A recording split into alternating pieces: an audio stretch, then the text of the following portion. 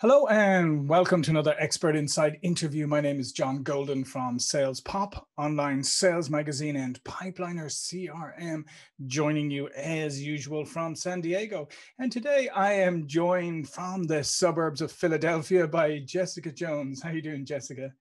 I'm well, thanks. How are you, John?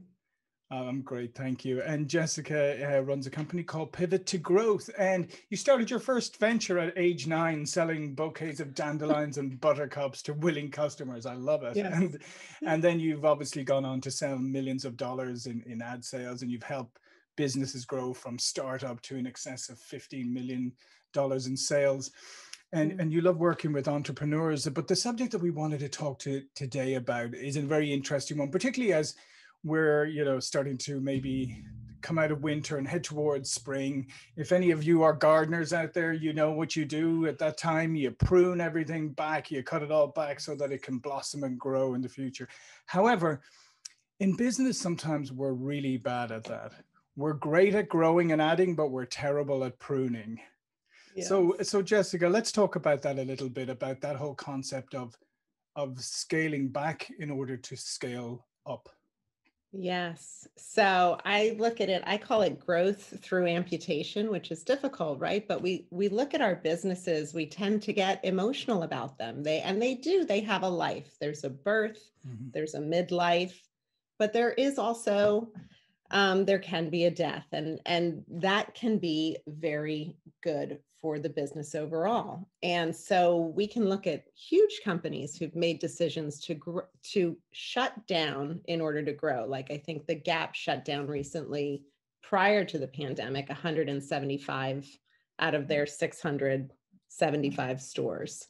And the key is, especially as I'm going through this pandemic, I've worked with several clients who really the key to them surviving and thriving has been making that difficult decision to shut down some locations. And when you've got one location that's profitable and 3 that aren't, sometimes you need to really shut down all 3 that aren't and focus on the one that is. And then that frees up your time, your energy, your revenue, your reserves so that you can regrow. But you can't do it if you're spending 80% of your time on the thing that's not working. Yeah. Similarly, sorry. I was going to say, so how do you help people with this process? Because as you say, it's very easy to get kind of married to your business or your projects or whatever it is you're working on. And it's very hard to know when enough is enough, and I think a lot of people don't really comprehend the concept of sunk cost. It's like, it's there, it's money, it's gone, it's never coming back, it's done. So you can either invest more or you can just cut your losses. Yeah. I think that, it's when I first start working with somebody and we're looking at, well, this is my success and now I'm not sure what's going on. It's not happening. And we can look. And, sometimes it's very simple in the numbers and they're talking about, well, this clinic's working.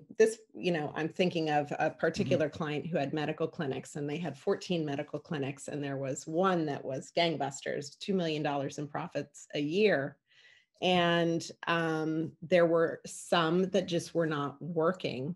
And all of those profits were going towards legal fees, flights to send people in to help the clinics that weren't working. It's like the money was just vanishing because they were putting all of that energy and time into the clinics that weren't working. And it took some time to get them over that hurdle of, okay, wait, I get it. If I get rid of these clinics that aren't working, I'll have this much more time, because they were spending 80% of their time, as is the old, everybody knows the 80-20 rule. It's genuine. They were spending 80% of their time on what wasn't working. Yeah, because it's difficult, isn't it, that as we were talking beforehand, that sometimes, people have fixed ideas in their head, like maybe in that case, it was, I want to have 14 or 15 locations, and that's my idea of success. So scaling, getting rid of the underperforming ones and scaling back may seem like in your head may seem like a failure, but in fact it's not. It's like ensuring long-term success. It is. It's the key to it, because if you don't make that change and make that mind shift that, wait, this is how I can grow. The world is designed to suck you in. And in your business, the things that aren't working, it's like getting stuck in a binge watching instead of focusing on what you need to get done. You're focusing on that thing that isn't working, and you aren't listening to your gut, which is telling you, I've put all this time, energy, and revenue in, and it's still not turning around.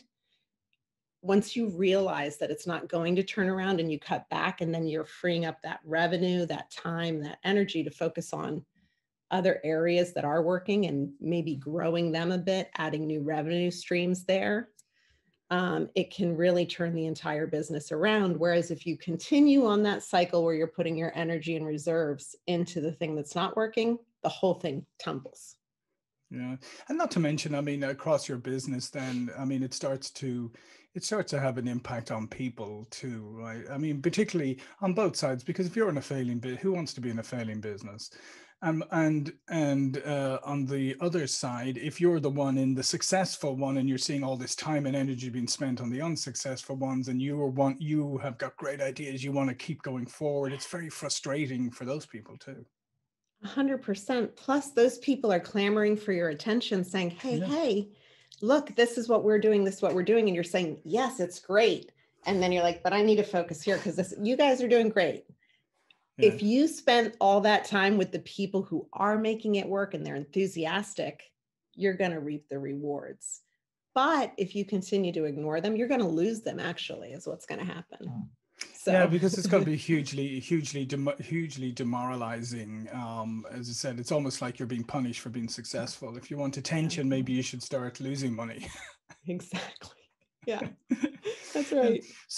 So what is it? Because as I was saying to you beforehand, there's a strange thing, a strange phenomenon with human beings. It's like, if you ever do strategic planning sessions with senior teams or whatever, even small businesses, it doesn't matter, and you say, okay, what are we going to do next year? Like, people have great ideas and they've come forward with all these great plans, and you go, okay, so in order to do that, what are we going to stop doing?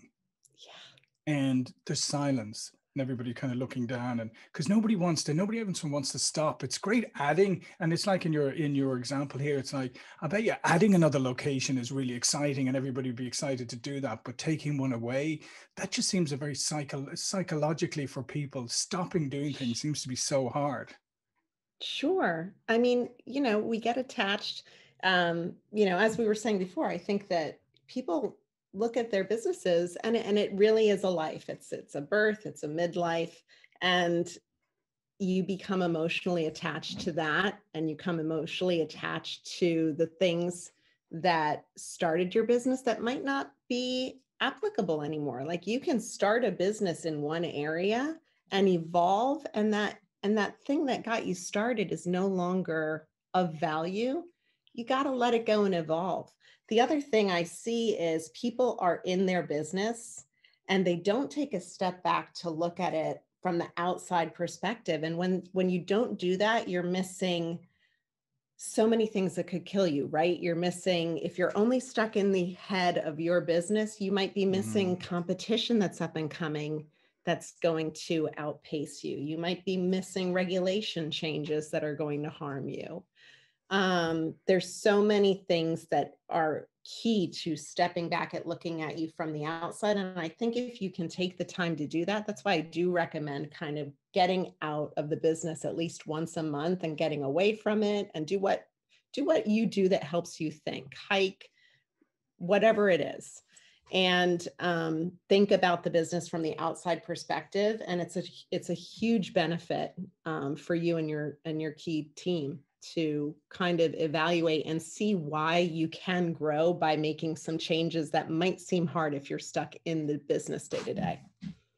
Yeah, and I think that's a fantastic point, because I think sometimes we focus on fixing the wrong problems. All right, so to your point, like, you may be really focusing on the business, trying to fix things, but outside. So here's a good one. Right now, digital transformation is happening across all industries, right? So if you're not thinking about how to leverage, automation and digital technologies to help your business, you're going to, yeah, you could spend all your time fixing some issue over here, but then when you lift your head up again, you realize you have a legacy business.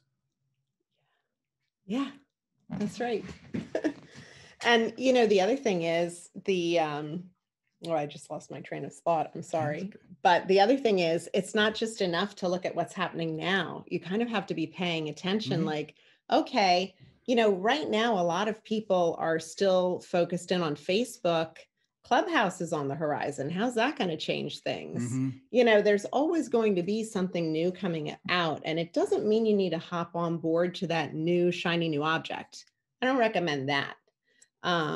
But I do recommend that you be aware and take the steps to be prepared to shift and pivot should something be coming that's going to change the effectiveness of something else that's key to your business. And probably one of the big challenges you have when you work with entrepreneurs is helping them figure out how to let go, not just of things that aren't working, but on finding people to help them and let go of doing things that perhaps they're not the best at doing, or perhaps they really don't have time to devote, enough energy to. 100%. Delegation is one of the hardest learned skills, but it's so important. And another thing that I find people having trouble doing is, letting go of some revenue to put towards somebody to help with those skills and realizing, oh my gosh, I'm going to be so much more profitable because I'm going to, even if it's time is valuable. You have to remember that your time, your health, your energy are your biggest asset. And so if you can let go of things that someone else can do and delegate, and that frees you up to get some energy, you're going to come up with ideas. You're going to come up with new ways to do things. And you're also going to feel like, hey, I have more control over my life. And that's really amazing. Yeah. And the key to doing that, and I think this is where the big challenge comes in sometimes, is the key to doing that is you have to obviously find the right people and you have to trust them, but you have to be prepared for people to do things maybe a little bit differently than the way you would do it. Because I always think that's the hardest thing, especially if you've been doing it yourself, is to see somebody come in and do it a little differently. And the just temptation just to say, well, no, could you just do it my way? Yes. Well, there's that. And then there's also, you have to let people make mistakes. People learn through mistakes. So you have to be understanding and patient and give them that freedom because, yeah, they might be doing it differently, but oh my gosh, in a month, they might come up with a system that you never would have thought of that's like 20 times better and more efficient than the way you were doing it. And so by giving people the flexibility to do it differently, you can have a magical new function in your company that you didn't even know was possible because you were clinging on to doing it your old way. Perfectionism. I mean, I find it very difficult to work with anybody who doesn't have a level of perfectionism who started a business. Yeah. So yeah, but as we know, like perfectionism obviously has its downsides too. 100%. But I think you've got to somewhat change your mindset a little bit, and when you do hire that person, or you do bring in somebody to help you, maybe look forward to them surprising you as opposed to waiting for them to do something that's not the way you would do it or whatever, but look forward to them surprising you with something new, because that's the whole point. That's the exciting thing about hiring somebody, or about bringing somebody in, is that they do have different skills. Yeah. And so there is also a balance, because you don't want to be over them so much that they don't have the flexibility to make mistakes and make decisions and thrive. But you also don't want to make that mistake of just kind of like saying, okay, sink or swim, and not giving them the support they need. So it is a balance, but it's one that's so beneficial to master, because you're going to get the best out of the people working for you when you give them that kind of it's like being a parent. It really is. And I think the other thing is you have to really consider and be careful and define any of the jobs or roles that you're hiring for, that you're going to bring in, and especially if there are parts of your business that are struggling. Here's an interesting one. way back when I first came to the US. I came to Silicon Valley during the dot-com era, and I was headhunted at one stage and asked to go to a company, a dot-com startup. It's still around in one form or another today, but when I went to the interview for the job, it was it was one of the executive team. I interviewed with all the executive team. And when I came back, I met with the CEO first and the whole executive team, then back to the CEO at the end. And she asked me what I thought about the job. And I said, to be honest, I said, I think you have created a job that contains all the bits of everybody else's job that they don't like. And I said, to be honest, I think this is a role that's set up to fail. And so that went down like a lead balloon, obviously. But in retrospect, and with the recruiter on the way home, she was, what? You just talked yourself out of it, you know? And I said, yes, absolutely. But here's the interesting thing. She talked to the company again, and they suddenly discovered, yes, that was when they reflected on it, I was correct. And they withdrew the job and they started looking at things internally again. So my only point there is, and they didn't grab you up and say, we need this guy as a consultant. He's brilliantly in one interview assessed the issue. I know I should have, in retrospect, I should have sent them an invoice, but there you go. But I just, my only point in bringing that up is the fact that, it's good to let go of things and create the roles, but just be careful the way in which you do it, and that you set it up for success, and you don't, as in this case, is like create a composite kind of job that just is all the bits and all the bits that nobody wants to do or are problematic, and you're going to bring in somebody and they're just going to have a terrible time. Yeah. Which is also bad for morale, right? Like if there's one person in your company who just has the energy sucked out of them every day because they're doing what makes everybody, it's not good for the organization at all as a whole. And just quickly, what is the process like? I mean, when you work with an entrepreneur and then maybe you say to them after doing your investigation, you say to them, listen, I really think you should get rid of that location, or you should get rid of that line of business, or whatever it is. What's that process like? Because obviously that's a hard conversation in many ways. It is. And I'm trying to think of a time that it ever went easily and quickly, like, you're right, I'm going to do that. It's never happened that way. It's always a process. And it's always kind of like, okay, let's, it also depends on what the situation is. It's easy when it's a revenue situation and it's so obvious, like look at the revenue and the profits and where it's all going and where it's not coming in. It's kind of easier to get there. Sometimes it's more subtle, but it's kind of, no different than a little bit of the conversation we're having here. It just takes a longer time to come around to it of, okay, what is going to be the negative of making this cut? And then let's look at what the potential positives are if we make the cut. And it's no different than just kind of looking at things from a pro and con.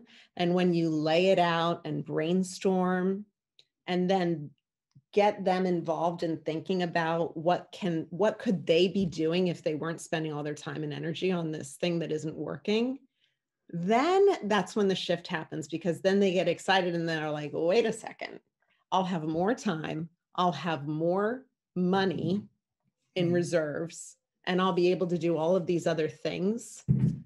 And then it's kind of like, okay. And then, the process of closing can be challenging too, depending on the industry that we're working with, like medical clinics. There's a whole system that needs to take in place to not abandon patients. But that part's easy once you make the decision to close. Then it's just a system of steps to follow and start reaping the reward.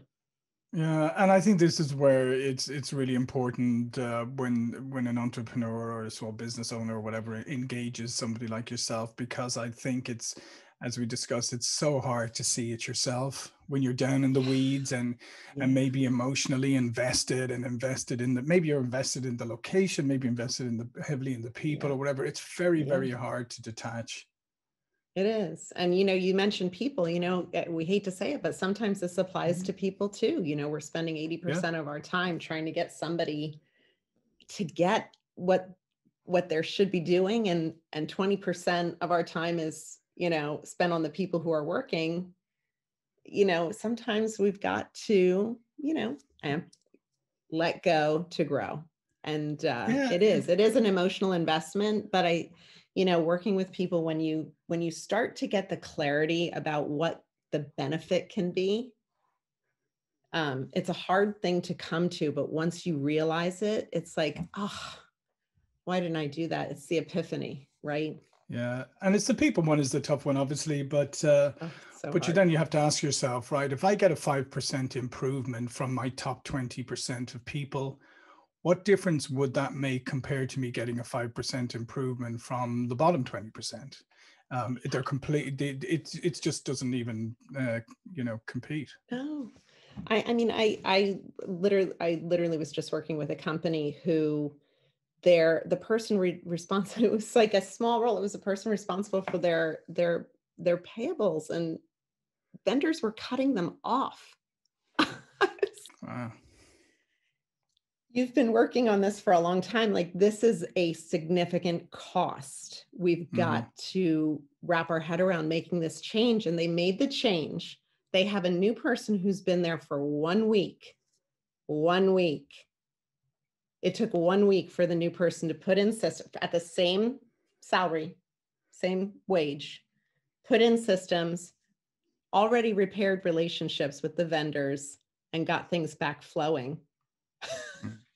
Yeah. So it's like, yeah, I always think that you have to look at things differently sometimes. And the fact is that if somebody is not suited to a role, is failing at that role, and you give them the right opportunities and all of that, and you've tried to set them up for success, you're actually not doing them any favors by leaving them in that position. Because who wants to fail? Who wants to struggle at something? And clearly their skill set is better suited to something else. And that's not necessarily your job to find out what that is, but you're doing them a favor. And yes, it may be tough and it may be difficult and it may have some short-term pain, but ultimately that person will probably go on and find something that's better suited to them and be much happier, and everybody wins in the end, even if it's a painful experience.